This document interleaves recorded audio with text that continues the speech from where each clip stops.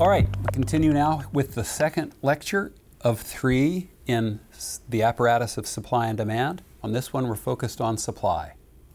We're going to consider what supply means, look at the graphical representation of it, distinguish supply from quantity supplied, which may sound familiar. Well, a lot of this is parallel, just flip 90 degrees. And we'll talk about what changes in supply mean, and then consider factors that change the overall supply. Okay? So let's start right in with the basic insight about the law of supply. To show you that, those who are new to economics, that a lot of what's in economics is really familiar. What's unfamiliar is the terminology and the apparatus, the graphical apparatus. But let's take this question. Would the suppliers, the sellers of something, be more eager to sell? Would they want to sell more at higher prices or at lower prices? Higher prices. Higher prices. That's the law of supply. Other things being equal, at higher prices, people are willing to sell more of a good than at lower prices, as long as other things remain equal. Supply then refers to the actual and potential sellers in a market and the prices they are willing to accept. So once again, we're relating prices and quantities.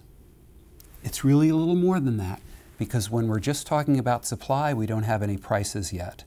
So on that vertical axis, what you want to think about when you're thinking about supply, the value dimension there is the value of the opportunities foregone.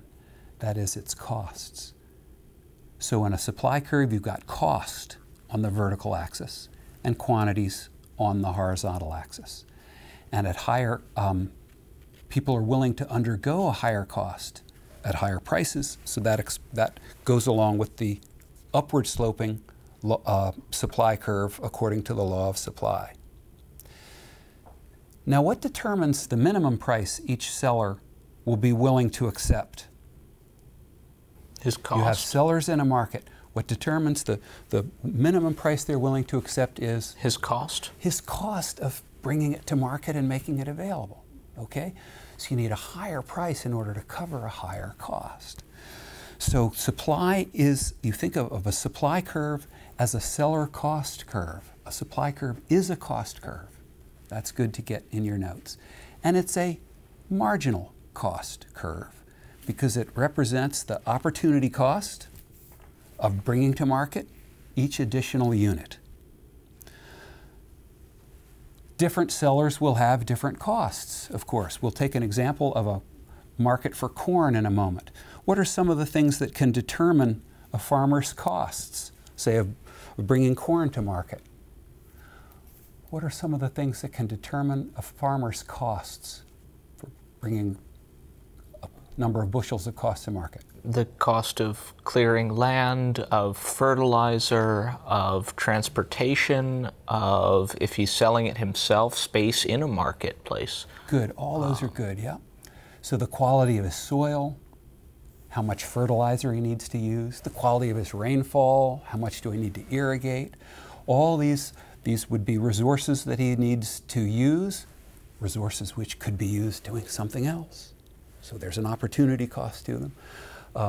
The cost to the farmer of bringing goods to market. All right, so the supply curve represents the cost to some farmer of bringing each additional unit of corn, in our example, to the market. If you will, take a look at the table that I gave you of farmers, Hiram, Irving, Jonas, and Kurt. It's remarkable how that goes along with the letters of the alphabet, isn't it? H, I, J, and K. And the cost of producing, again, I've simply made up the farmers and I've made up their costs, and this should make sense to us. Different farmers will have different costs, but it's representative of our reality. There are different sorts of farmers and suppliers of all different sorts of things spread out all over the landscape, and because of the fertility of their soil or transportation costs or the difficulty of hiring workers who will work on it, there are all sorts of different reasons why costs will be different, and different people do have different costs. So how do we represent this very complex reality to ourselves so that we can think about it simply? We do it with supply, with the supply curve. Like with demand, where we lined up the potential buyers according to the most they are willing to pay. With a supply curve, we line up the potential suppliers according to their cost, from the lowest cost producer to the next lowest cost to the next lowest cost, and so on. And you see that represented in the second figure that I've given you there, which represents the cost of bringing to market each additional 100 bushels. Are you clear? Do you have questions on that, or is that pretty clear? Okay? So we're lining them up in our imagination. Again, by convention, the values go on the vertical axis. That's prices. We talked about the value to the buyer. Here, we've got the costs to the sellers, remembering that costs are the values of the opportunities foregone. So we've got opportunity cost or price on the vertical axis and quantities on the horizontal axis. The upward slope reflects the law of supply. Other things being equal, at higher prices, people will be willing to supply more.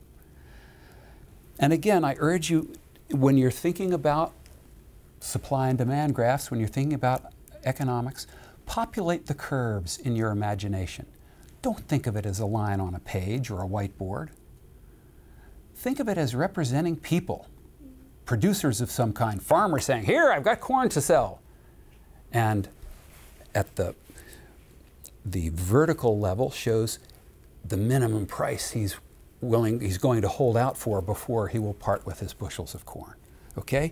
So populate the curves in your imagination. Next thing is similar to what we did with demand. There are two kinds of information represented on a supply curve. If we start with the cost per bushel and go across to the supply curve, what does the supply curve tell us about any particular cost? Suppose we have, say, a cost of $8. Take a look at your graph. What does the supply curve tell us about a cost of $8? 900 bushels will be supplied at that cost? 900 bushels will be supplied at that cost, can be supplied for less than that cost. In terms of prices rather than costs, we'd say at a price of $8, finish the sentence for me, someone. At a price of $8, 900 bushels will be supplied. Perfect. 900 bushels will be supplied.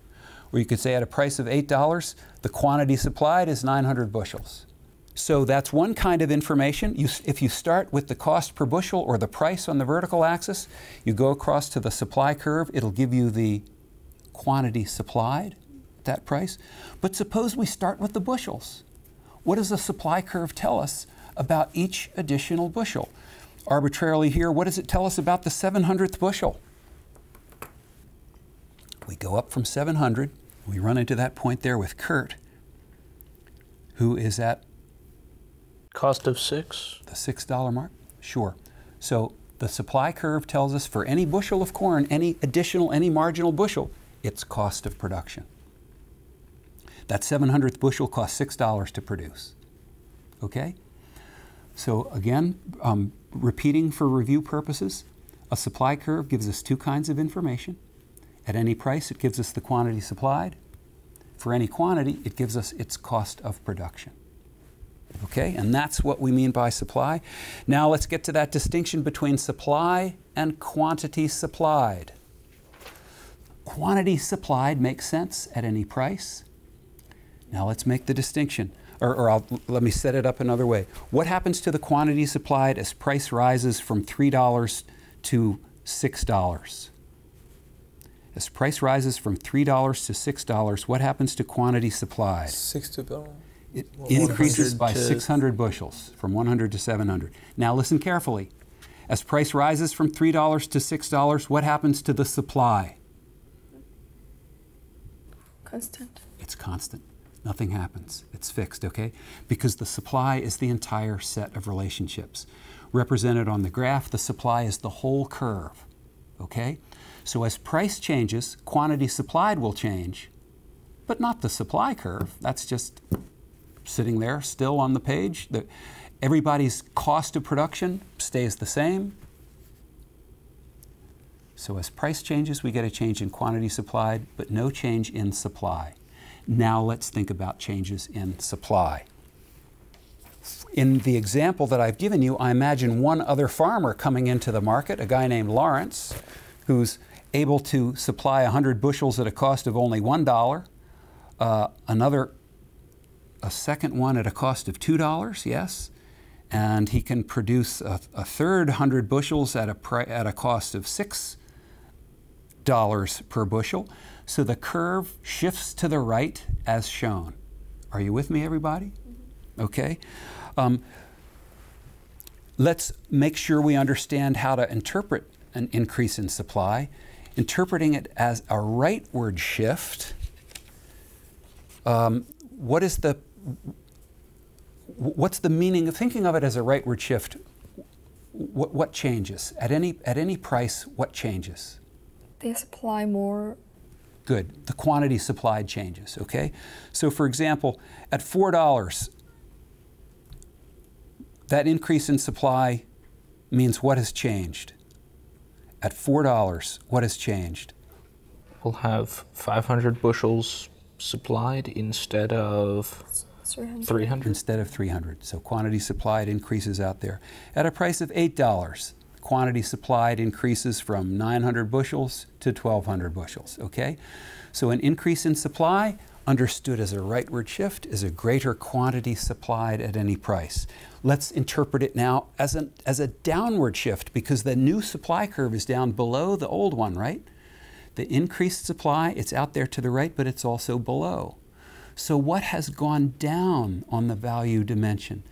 Understanding that supply, that new supply curve there, that downward shift in supply as a downward shift, what has decreased?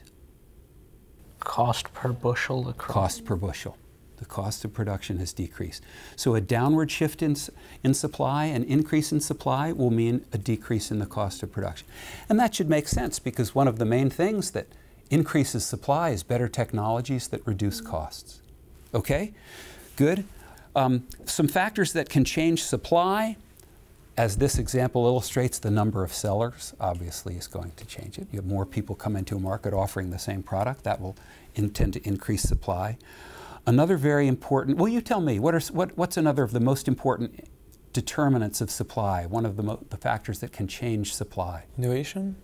Innovation. Good for you. That's maybe the most important in our time. Innovation, new technologies which reduce the cost. Subsidies also. Pardon me? Subsidize. Subsidies do. We're going to constrain our discussion here to factors in an open market, and subsidies are a non-market phenomenon. But you're quite right. Subsidies reduce the. Well, no, they don't reduce the actual cost of producing something. They reduce what the cost that the farmer feels, because he's given some of the taxpayers' money. So technology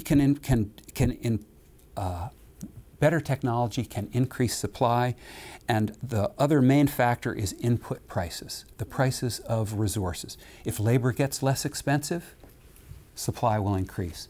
If, in the case of a farmer, if fertilizer gets less expensive, supply will increase. Irrigation gets less expensive, and so on. So our three main factors: number of sellers, input prices, and technology. Those are going to be the main factors that affect supply and can shift the entire supply curve. Okay?